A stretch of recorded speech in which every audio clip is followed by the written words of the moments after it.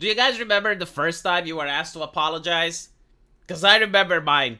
I was a very young kid. It's probably one of the earliest memories that I have in my life. And I was playing with one of the neighbors, and I picked up a toy that looked defective, and I bashed it against a rock.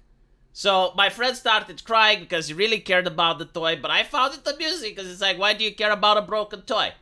So when I get home, my parents scold me, and they're basically saying, well, how would you like it if it was done to you? Like, how would you like it if a friend of yours took one of your toys that you care about and broke it?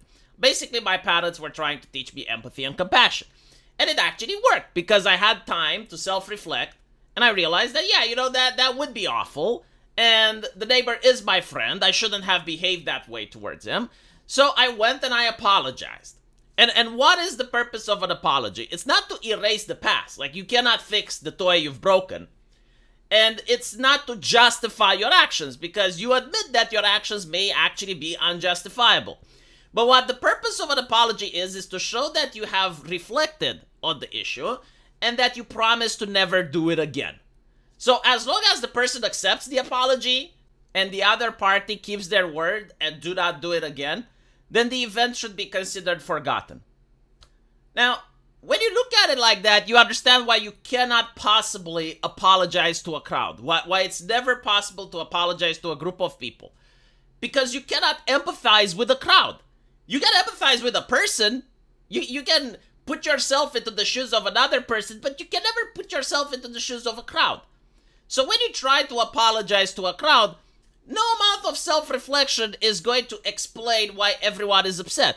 Because different people may be upset for different reasons. You may have individuals that even fake being upset just to be part of the bandwagon because it's popular to hate on you. You may have individuals that are upset for political reasons. You may have individuals that are upset because you didn't take it far enough. So apologizing to a crowd will never work. Which is why if you want to ruin someone, you pressure them in order to make a public apology. So, for instance, there was this scientist, Nobel winner, and he made the sexist joke. And you had two sides, two groups of people. You had on one part, like the group of people that were trying to defend him, saying, well, it was just a joke. And the other group that demanded he apologized. And the moment he apologized, the group defending him couldn't defend him anymore, because it's like, well, he apologized means that he admitted that he was guilty. And when that happens, the group that asked him to apologize were now asking that he gets fired. And this is pretty much part and parcel of modern cultural politics, right? You force someone to apologize, they apologize, and that's when you can move on with the prosecution because they admitted their guilt. And this is not the way I would like things to be. It's just the way that I observe things are. It's the new meta. I don't get to write the patch notes, but I do understand how the meta is being played, which is why I'm here explaining it to you as well. So, if we are to assume that apologizing means that you accept guilt, what should we believe for a person that apologizes and then actually deletes the apology?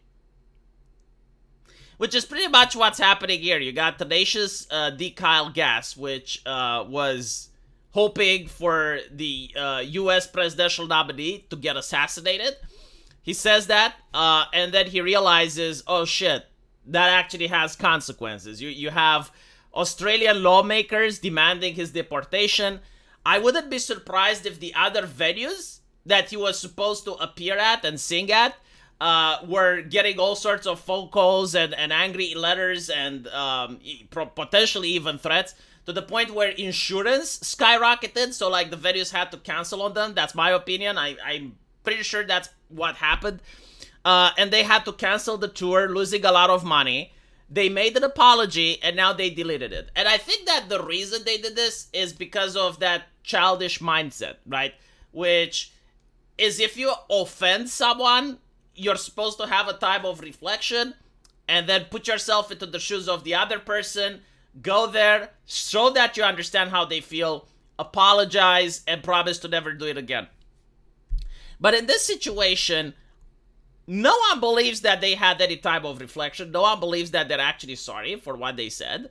And by deleting the apology, it actually shows that, well, they may possibly do it again if they think it's financially profitable. So as you can see, Tenacious D musician Kyle Gass has deleted an Instagram post in which he apologized. He formed half of the comedy rock band along with actor Jack Black and made reference to the shooting of the former President Trump. The incident caused a rift between the two bandmates, with Black publicly condemning the joke. Again, I do think that actors, celebrities, and even cultural influencers, they don't really care about morality.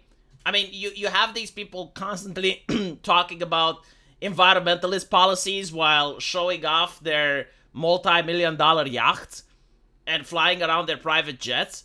I think they will say and do whatever brings them more money because it's a business, right? And they are the brand. So they have an interest in keeping their brand PR safe. And at the same time, they have an interest in not upsetting the people that are their fans and give them money, their investors, as well as the venues that in this case they operate under. So like this distancing over the type of speech, it's possible that Jack Black genuinely doesn't like this type of joke, that doesn't like gallow humor, doesn't like black humor, or maybe even cares about Donald Trump, I don't know. But it's also possible that he realizes that he can't do business this way. And the reason that I'm mentioning this is that back in the day, a lot of celebrities were making the same type of jokes. Eminem made it, Johnny Depp made it, Kathy Griffin made it. Like, it was part and parcel to shit on Donald Trump back in the day. But after the assassination, that people said that, okay, well, this looks serious. Then you have culture shifting. Then you actually have the overtone window moving away, and now it's unacceptable. And these guys said the joke too soon before they could assess the movement of the overtone window. So now they realize, oh shit, we not goofed. Can we backpedal? And they tried backpedaling, and it didn't work. They tried apologizing, and it didn't work. And the reason it doesn't work is, as I mentioned before, you cannot empathize with a crowd. There may be people that actually love Donald Trump, so, you know, they were offended. It's like, how can you say something like this? People that are actually offended by violence. But there may also be people that have their friends or themselves got canceled from social media because they misgendered someone, or because they had a bad take about COVID, or whatever, right? And they constantly see celebrities getting away with a lot worse shit. Like, for instance, Johnny Depp asking, like, when is the last time a president got assassinated, right? An actor assassinated a president. Like, that's an actual quote from Johnny Depp. And nothing happens to Johnny Depp, right? But meanwhile, if you misgendered someone on Twitter at the time, you would get banned. So there's a lot of animosity. There's a lot of grudge that people have. And when they see another celebrity doing a similar stuff, but now the overtone windows is moved, they want to see the same punishment that happened to them when they misgender someone being applied to the celebrity. They want to see celebrities being dragged down to the same level where the peasants are. And this is a golden opportunity for them. So at this point, like, no amount of apology, there's no backpedaling, there's nothing that they can potentially do in order to appease the mob. The only thing that can be done is if a sufficient amount of time passes, many other celebrities get punished for stuff they say, just like right-wingers would get punished back in the day for misgendering. And then people will eventually calm down and things will get back to normal. But this is why the apology didn't work. And them deleting it basically shows that actually they don't really had any type of reflection. And yeah, like, they do not feel guilty about what they said. They just thought that it's a good financial decision to apologize.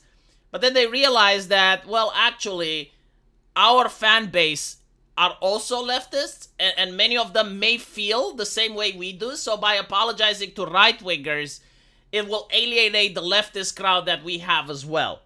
So they're making now a decision to cut off right-wingers from their fan base and stick with the more hardcore fans that would probably be okay with the statement that they had. So this is how I assess when I look at celebrities. I don't assess, like, what is moral, what is their morality, what do they think. I assess, it's like, what gives them money. Like, in the current environment, what are the decisions that a celebrity can make in order to please investors and to please the demographic that they're appealing to. So this is why I think they deleted it. Let me know what you guys think though, and as usual, I will see you in the comment section. Take care.